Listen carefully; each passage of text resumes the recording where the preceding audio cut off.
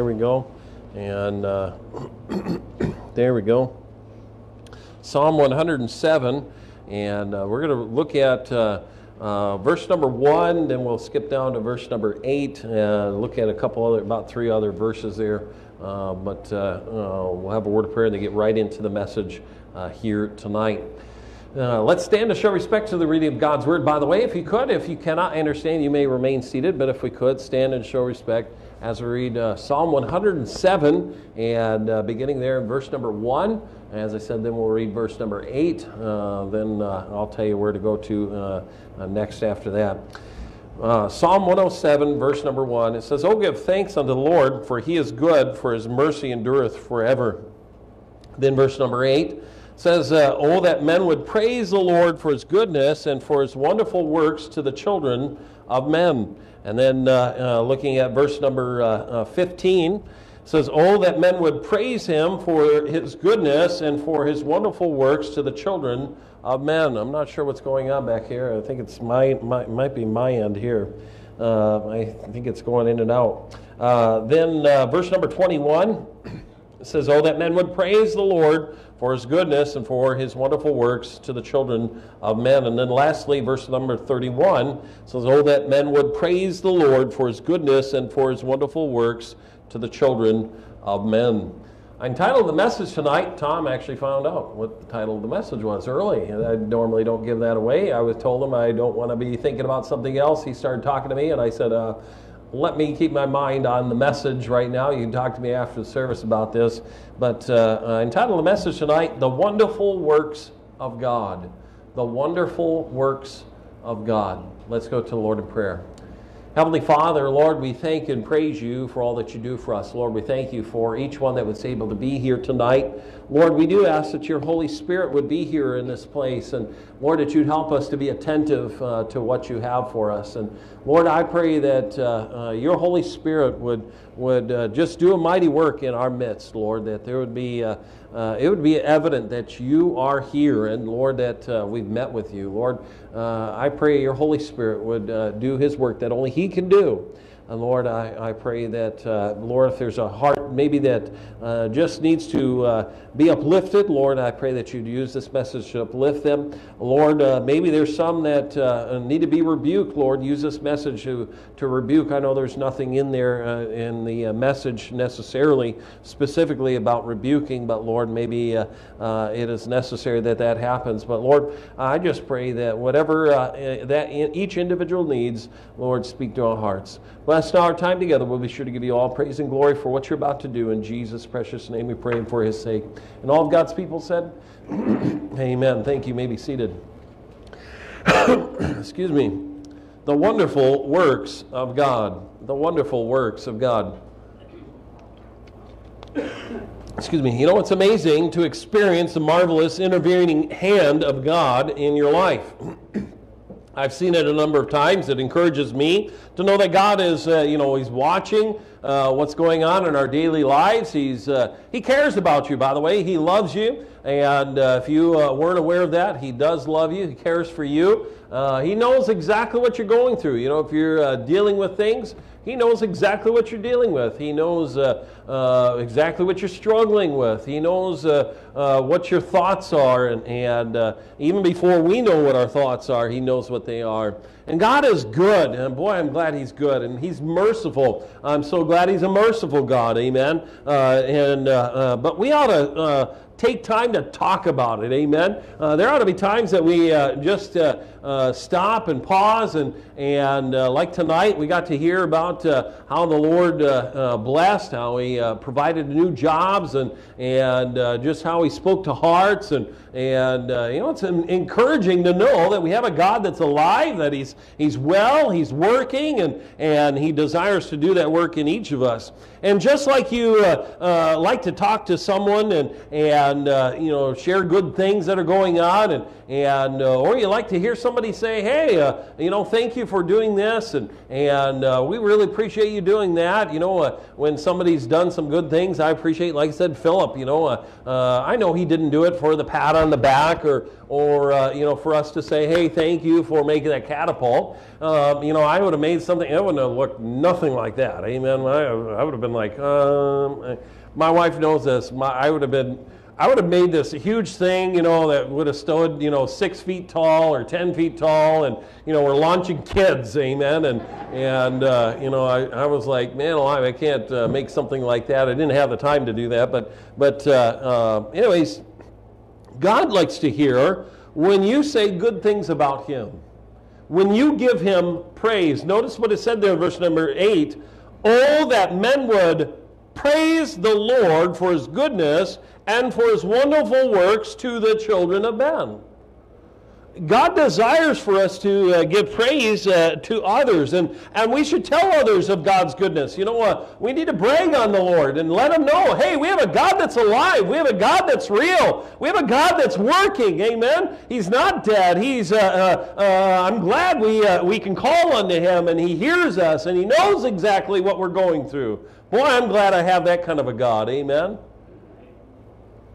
And here in this chapter, we see the psalmist. He's in trouble, and how we see also how God begins to work through him. And by the end of the chapter, we're not looking at the entire chapter. We're just looking at about the first 30 verses there. But looking at those, hopefully you and I will be able to see how God shows His marvelous, wonderful works, and how we can be able to share that with others. We've got 4 things here tonight, and hopefully it'll be a help and encouragement to you.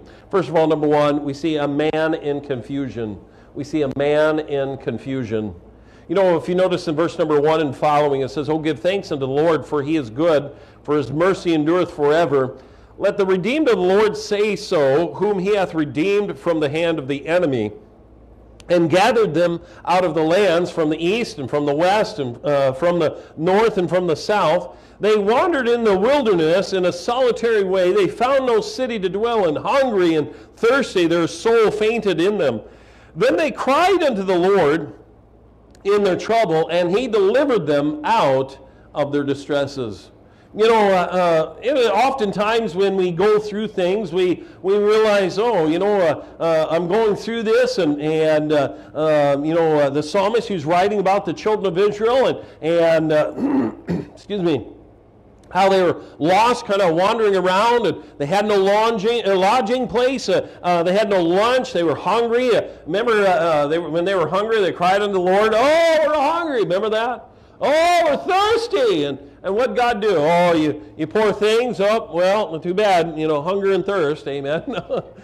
I'm glad God didn't do that. What did God do? God provided manna for them. And man, when they got mad of manna, they got sick and tired of manna. "Oh, we don't like manna anymore. This is just, it's sickening."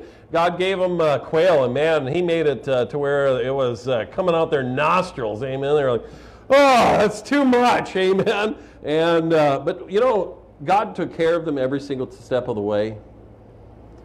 And He even said there in verse number 6 there, then they cried unto the Lord in their trouble, and He delivered them out of their distresses.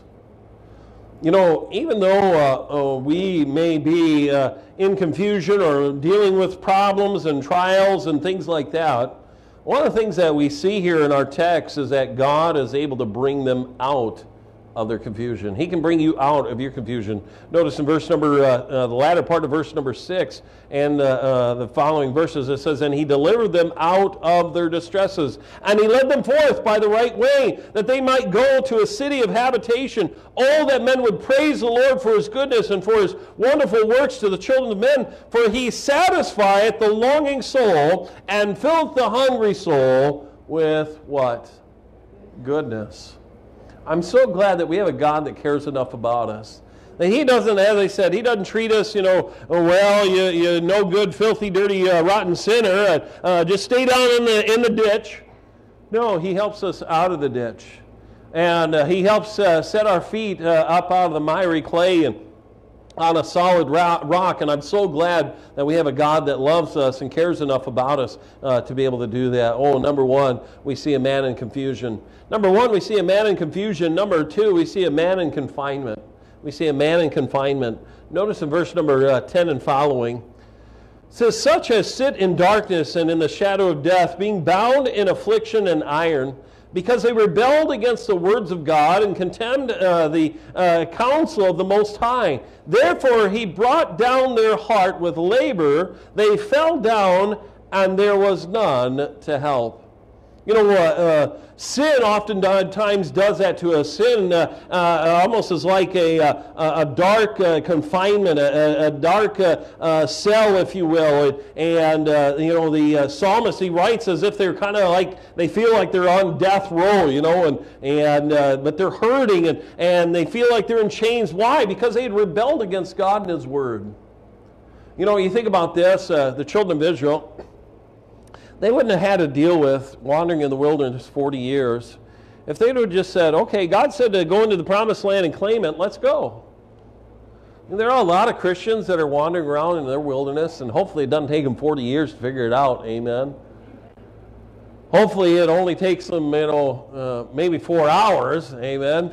We're wishing there, amen. But the reality of it is that, you know, once a person realizes, hey, I've been wandering around in this wilderness and I need to stop wandering and I need to follow the Lord, and He'll show me the right way. And you know, it says there in verse number 12, it says, therefore He brought down their heart with labor. They fell down, and there was none to help. You know, they were caught. They felt sentenced. You know what? Could you imagine the children of Israel wandering for 40 years? They knew what the sentence was. Amen? 40 years. Well, I've tried to fathom that. I've tried to understand that. You know, God had told there was some, you know, those that had rebelled, God told them, hey, your carcasses are going to be in the wayside. And could you imagine? Hey, we're waiting for your carcass to die so we can go to the promised land. Amen? I don't know about you, that'd be an awful thought, amen? But that's what they were dealing with. But you know, one thing that God is able to do, I want you to notice in verse number 13 and following. It says, then they cried unto the Lord in their trouble, and He saved them out of their distresses. He brought them out of darkness and the shadow of death, and brake their bands in sunder. Oh, that men would praise the Lord for His goodness and for His wonderful works to the children of men. For He hath broken the gates of brass and cut the bars of iron in sunder. You know what God's able to do when man is in confinement? God's able to break the bonds. God's able to break those bonds. He's able to cut them off, and you don't have to be in bondage to that sin. You don't have to be in bondage to that feeling, and I'm glad we have a God that is still good. Amen. I said I'm glad we have a God that's still good. Amen. Amen. Boy, I thought you all were falling asleep here. Amen. But you know, we see there a man in confinement. Number one, we see a man in confusion. Number two, a man in confinement. Number three, we see a man in condemnation. We see a man in condemnation. Notice in verse number 17 and following. It says, fools, because of their transgression and because of their iniquities, are afflicted. Their soul abhorreth all manner of meat, and they draw near unto the gates of death. Then they cry unto the Lord in their troubles, and He saveth them out of their distresses. You know, there are some people, they just, like this individual and like these people here, there are some people that have no spiritual appetite. You know, by the way, you and I have to have a spiritual appetite. You know, one of the things that I learned when, years ago, we had a lady up at Camp Chetek that worked with horses, Mrs. Sullivan, and one of the things that Mrs. Sullivan taught me was how to make a horse drink. You've always heard the saying, you can lead a horse to water, but you can't make him drink. Amen. And so she said, you know what, you can lead that horse to water, you can't make him drink, but you can make him thirsty enough so that he'll want to drink. And so she taught us what we do is we mix a little bit of salt in with the feed. You say, oh, that's awful. No, it's good. Because what it did is that horse would eat that food, and then it'd all of a sudden get thirsty. So when you brought him to water, they'd want to drink. Amen? And there are some things that God many times does in our life to try to get us thirsty, to hunger and thirst after righteousness, to hunger and thirst after His Word. And God desires for us to have a good spiritual appetite. But there's some that don't have that. There are some that have no desire for God, and they've refused God's Word, and they've drawn close to death. And there's been some that have been in storms of life for a long time. Why? Because they're not learning what God's trying to teach them. But I want you to notice in verse number 20 and following, it says, and He sent His word and healed them and delivered them from their destructions. Oh, that men would praise the Lord for His goodness and for His wonderful works to the children of men. And let them sacrifice the sacrifices of thanksgiving and declare His works with rejoicing. They that go down to the sea in ships that do business in great waters, these see the works of the Lord and His wonders in the deep. For He commandeth and raiseth the stormy wind, which lifteth up the waves thereof. You know, I'm so glad that we have a God that forgives and that heals our hearts. Amen. Aren't you glad for that? That God knows exactly what we're dealing with. And yes, we may deal with some things in our heart, and we may be struggling with some things in our heart, but it says there, and let them sacrifice the sacrifices of thanksgiving and declare His works with what? Rejoicing. You know, you can rejoice in the Lord. You know, I like that song, oh, rejoice in the Lord, He makes no mistakes. Amen. Boy, I love that song. I'm glad that God doesn't make mistakes. He knows exactly what He's doing. We can rejoice in that. We see there, number 3, a man in condemnation. Number 1, we see a man in confusion. Number 2, a man in confinement. Number 3, a man in condemnation. And lastly, number 4, we see a man in crisis. We see a man in crisis. I want you to notice in our text there, verse number 26, says, they mount up to the heaven, they go down again to the depths, their soul is melted because of trouble. They reel to and fro and stagger like a drunken man, and are at their wits' end. Then they cry unto the Lord in their trouble, and He bringeth them out of their distresses. He maketh a storm a calm, so that the waves thereof are still. Then are they glad, because they be quiet, so He bringeth them unto their desired haven. You know, we see the man in crisis. You know, he was conducting business as usual, and he had seen the hand of God, and then his conditions became stormy. You know, it kind of reminds me of our nation right now. You know, there was kind of a lull there for the last about 3.5 years here, and even before that, you know, God had given Christians a lot of good things that have happened in our nation, but there was kind of a lull. There was no urgency of reaching others for Christ. There was no urgency of, there was no desire of people being in God's house. Boy, I tell you, I cannot tell you how much I really enjoy seeing faces, amen? More than just a few faces, amen? Boy, when we were meeting with people in other rooms, boy, that was hard, amen? There were times, and Brother McCoy can attest to this, I don't know how many times he and I talked, I'm like, boy, we ought to just meet everybody together, amen? I so wanted to do it during that time. But you know what? I'm glad we obeyed the Lord and still obeyed man, and I believe God has blessed us as a result of it. But you know what? There are some that are like that. They're in that stormy condition. They're in danger. They're afraid. They're at their wits' end. And each time, if you notice in our text, each time these people, Lord, verse number 6, then they cried unto the Lord in their trouble, and He delivered them out of their distresses. Verse number 13, then they cried unto the Lord in their trouble, and He saved them out of their distresses. And, verse number 19, notice the theme here, amen. Then they cried unto the Lord in their trouble, and He saveth them out of their distresses. Verse number 28, then they cry unto the Lord in their trouble, and He bringeth them out of their distresses. You know, there are times that we can cry unto the Lord in our times of trouble, and I'm glad that God is able to deliver us. But have you given praise to God? Have you given praise to Him? You know, David, he over and over in the scriptures, especially in the book of Psalms, he calls on man to praise the Lord for his wonderful works, and we're able to do that. And notice what happens in verse number 31 and 32. Oh, that men would praise the Lord for his goodness and for his wonderful works to the children of men. Let them exalt him also in the congregation of the people and praise him in the assembly of the elders. I'm glad that we can give praise to the Lord. Amen. I'm glad that we can let others know, hey, we have a God that's real. Hey, we have a God that's moving. Hey, we have a God that's working. You know, the fact that God gave us this property out here, man alive, I cannot praise God enough for that property. Amen. The fact now that there's no house there, almost all the trees are gone. We got one more tree we're going to try and get rid of. Amen. I found out I had the wrong number, by the way. Amen. That's why I kept calling him. I'm like, why doesn't he call me back? It's the wrong number. Amen. Found out that this morning. He was like, oh, Pastor, my son's got a new number. I'm like, oh, thanks.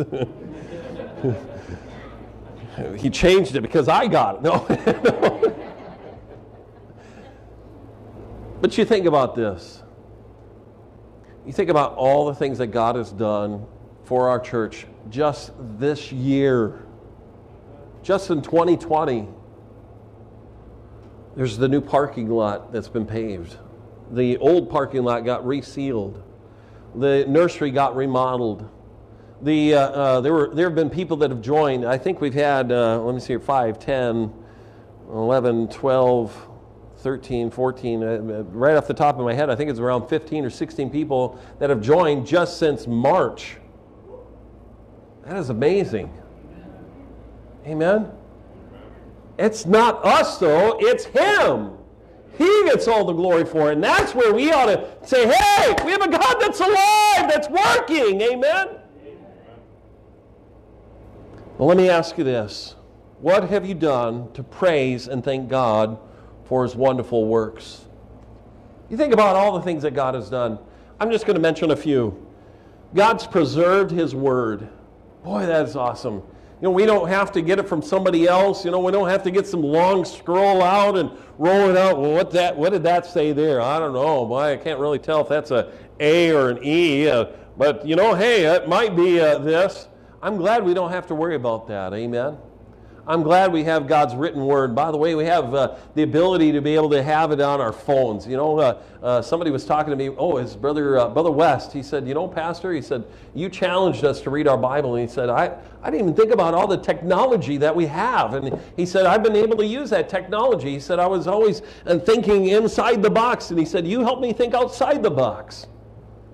Boy, praise the Lord for that. You think about this. You think about His love for us. Boy, you know, the Bible tells us, for God so what?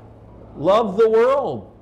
He loved you, that He gave His only begotten Son, that whosoever believeth in Him should not perish but have everlasting life. Boy, that's a lot of love. Amen? How about His work of inspiration? You know, He inspired some men. Had somebody text me recently. They said, hey, Pastor, I saw this on a dollar bill. What is this? I said, that's a bunch of garbage. Stay away from it. Amen. I just had some things on it. And what it was trying to do is discredit Jesus and discredit the Bible. But you know, we have a great God that inspired men. And then we have His work of salvation. Boy, I'm glad He's saved. Aren't you glad you're saved tonight? Yeah. Well, I tell you, I'm glad He did that work. We didn't have to do anything. Oh, that men would praise the Lord for His goodness and for His wonderful works to the children of men. You know, I hope each of you would reflect upon the goodness of the Lord and His wonderful works in your life. And then I want to challenge you, would you be willing to tell somebody about it? It's not always easy, amen? You know, sometimes it's embarrassing. You know, when I lead somebody to the Lord, I try to get them to tell somebody else, hey, what'd you just do? I got saved. Hey, why don't you tell brother so-and-so? Hey, tell them what just happened to you. Amen? Hey, brother, sister so-and-so, come over here. Hey, he's got something to tell you, or she's got something to tell you. Amen? You and I need to be willing to tell somebody else about what God's doing as well. Let me ask you this. When's the last time you told somebody about the goodness of God? When's the last time you told them about the wonderful works that He's been doing in your life? Well, it's easy to complain about what's going on, and we may get upset about things, but when's the last time you just gave praise to the Lord and then told somebody about God and His goodness to you? I want to challenge you, if you haven't done so lately, I want to encourage you to tell somebody. Give praise to the Lord. He deserves it. Amen. He really does. Let's bow our heads for prayer. Every head bowed, every eye closed, nobody looking around. The wonderful works of God.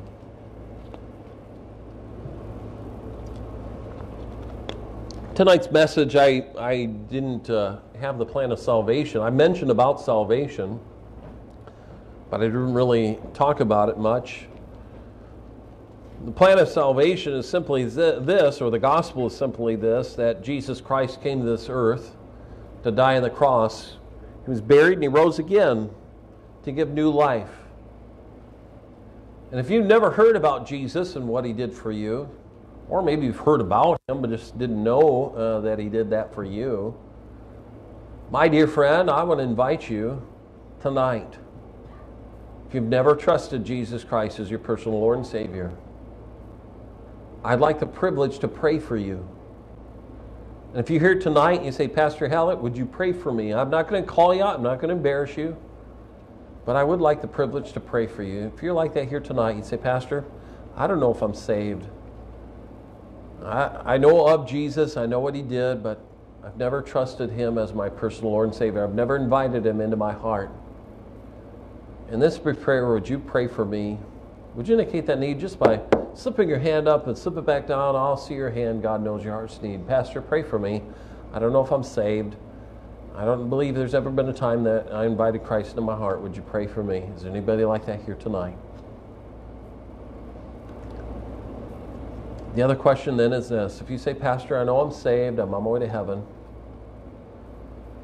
Well, would you pray for me that I would praise the Lord more? I guess thinking about it, I really haven't been praising God a whole lot like I probably should, or haven't taken opportunities that God's given to me to praise the Lord to others.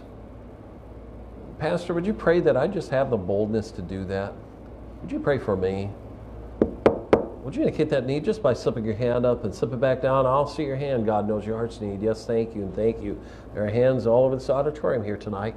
Yes, thank you. I see that one and this one over here, and this one over here. Thank you. Let me slip them down. Pastor, I didn't raise my hand a moment ago, but God spoke to my heart. Would you pray for me? Is there anybody else like that here tonight?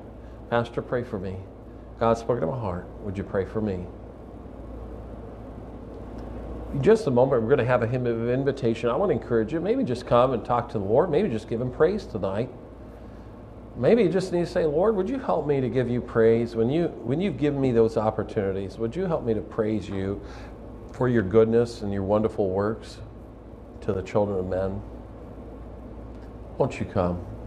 Won't you come? Heavenly Father, thank you for speaking to hearts. Bless now this invitation time, Lord. I pray you'll be glorified through it. In Jesus' name we pray. Amen.